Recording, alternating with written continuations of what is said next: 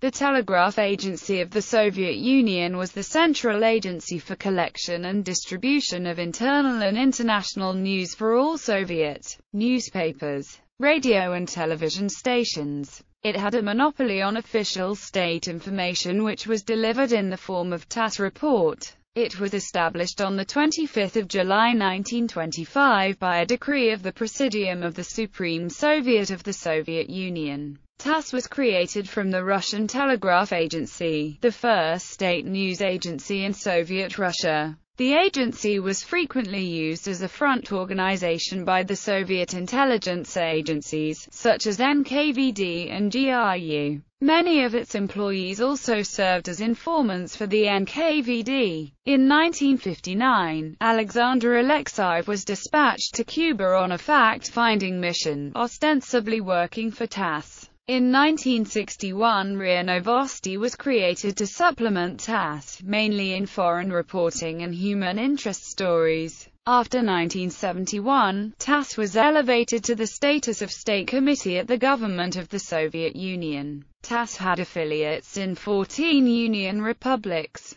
Ratau, current Ukraine form; Belta, ETA, Latin form, current Letta; ELTA, Artem, current Old Press; Armene Press, Gruzin form; Azeran form, current Azertic; Upstag, current UZA; Kaztag, current Kazan form; Kirtag, current Kaba; Turkmenin form, current TDH; Tajikta, current Korva. Over the history, other affiliates existed, e.g., Karel-Fintag, or Telegraph Agency of the Karelo-Finnish SSR. TASS had bureaus and reporters in 110 countries, with a daily output equal to 750 newspaper pages, translated into 8 languages. It had nearly 5,000 employees, with about a fifth being journalists. TASS had the following main editorial boards: Main Editorial Board of Union Information, of Foreign Information, of Socialist Countries, of Information for Foreign Countries, of Photo Information, and Main Directorate of Communications.